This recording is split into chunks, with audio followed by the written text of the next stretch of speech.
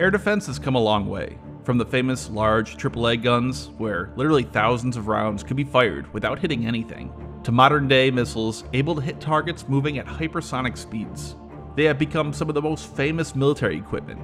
Even people not interested in the genre have heard of these systems, like Patriot or the S-400. Each generation gets progressively better. Better radars, better missiles, better electronics, but despite this, most of these have never really been tested in combat. Testing seems to indicate that they are extremely capable, but are they? This episode's sponsor is Cove. This product is really cool. I just moved into a new place, and Eric brought over some housewarming gifts, including a Bluetooth speaker, and I showed him that I just received this Cove Commuter 2. After comparing the two, we threw the other one out, and he went and got one for himself. It's not even close. The sound quality is really incredible, and it breaks into two pieces for true stereo audio. So you pretty much get two for the price of one. I placed them on opposite ends of my backyard, about 30 feet apart, and they still worked. Or you can keep them closer together, on either side of you, and create a 360-degree surround sound effect. It's Bluetooth, so it's incredibly easy to set up, water resistant, built-in microphone, can get really loud, and the battery gets up to 7 hours on a single charge. And if you use the code COVERT64, you get over 64% off, making it an incredible deal. Go to coveaudio.com/covert64 and get one for yourself. If you include ballistic missile attacks, we've seen several high-profile failures of air defense systems to defend an area. The attack on the Saudi oil fields, where dozens of drones and cruise missiles attacked. The Syrian S-300 hasn't fired or defended against any Israeli airstrike since it's been operational. Again in Saudi Arabia, the Patriot has failed several times defending against ballistic missiles from Yemen, and the list goes on and on. Now granted, some of these can be attributed to other factors than just the actual hardware itself. Maybe Patriot batteries weren't facing the proper direction in Saudi Arabia, or maybe the Syrians have decided or been told by Russia not to use the S-300, but nonetheless, an area which was supposed to have been defended was not defended. So I think that all has to be factored in when considering the effectiveness of air defense. Not just hardware limitations affecting performance, but human limitations that affect performance as well. Air defense is an inherently difficult thing. You have an aircraft or missile flying at several hundred, even 1,000 kilometers per hour, so you can't just fire at the target, you have to lead it, figuring out where it will be once your missile gets there.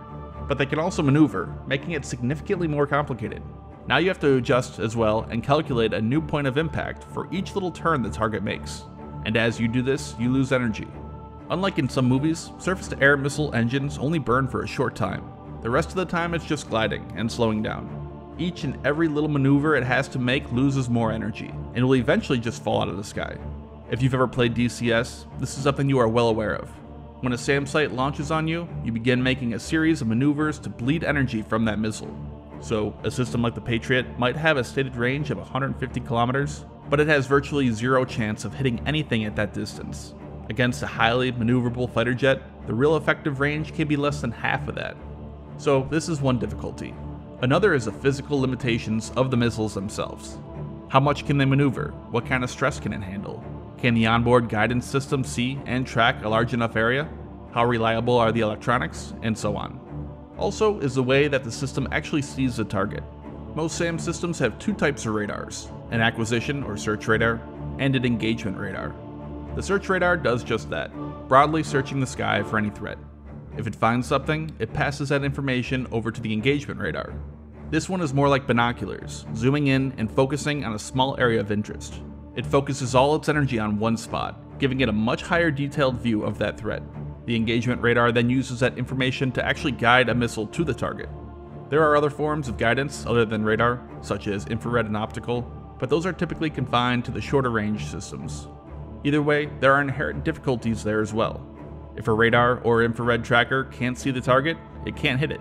If it passes beyond a hill or below the horizon, sends false returns jamming it, or other techniques such as notching can make it impossible to engage. There's also the limitations of the radar itself.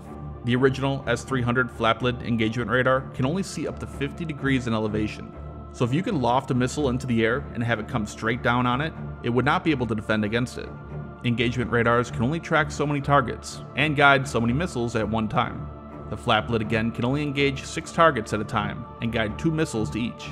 So if you have a few dozen aircraft, cruise missiles, or even small drones attacking all at once, you can defeat the system by overwhelming it. Then you have issues such as crew proficiency and getting approval up the chain of command to launch. Even if you have the greatest SAM system ever created, it can be useless without proper command and control. So there are many points of failure where these systems can fail in its job to defend an area. They are far from the silver bullet which can defend any airspace perfectly, which brings us to real-world events. Each progressive generation of air defense systems generally improves on each aspect of these issues. The missiles can sustain higher stresses while maneuvering, the radar can track more targets, systems are more automated to cut back on the required training of crews, etc. And they have all shown to be extremely capable in testing. But a lot of modern air defenses have never been actually tested in combat. The S-300 family, for example, has been around for 40 years, yet never once used in combat. Testing is one thing. It's controlled, sometimes even delayed if the weather is bad. The operators know it's about to happen, and the targets used are obviously never manned, so they don't react and attempt to maneuver the same way they would in a real situation. There are some things you just can't learn from tests that require real combat experience to sort out. We saw this with the Patriot, that despite it being talked about how good it was at defending against tactical ballistic missiles, once it actually had operational use in the Gulf War, it performed pretty poorly. There were issues such as with the internal clocks used, which were running for days on end and became just a fraction of a second off, resulting in a failure of the system. In exercises, this isn't a problem you'd probably notice, as everything is set up and recalibrated for that test. There was a report, and I stress this really needs to be taken with a large grain of salt, that the S-300 in Syria was completely failing to engage Israeli aircraft and missiles, hence why it has not been used yet. If true, this could reveal some pretty major problems with Russian air defense systems, of which modern ones have yet to be tested in combat, like the S-300 and 400. Or, and probably more likely, is that Russia has given Syria orders not to use the system for these attacks, as doing so can only hurt the image of the S-300. If it fires on Israeli aircraft, Israel would likely bomb it. As mentioned before, even the best systems can be overwhelmed.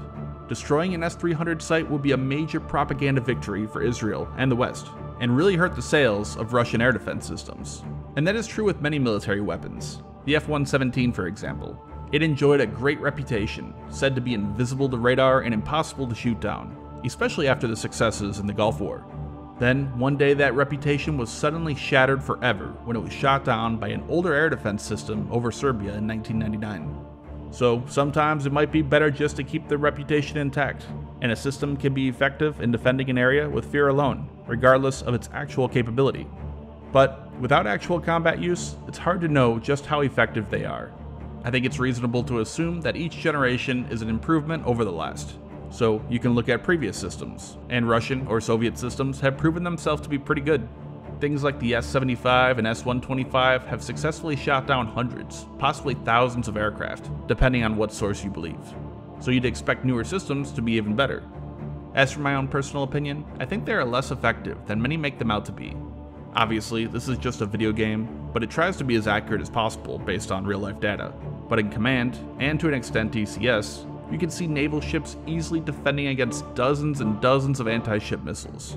There are so many factors which don't come into play in simple simulations, like the crew proficiency, radars and other systems not perfectly maintained, atmospheric changes, and more.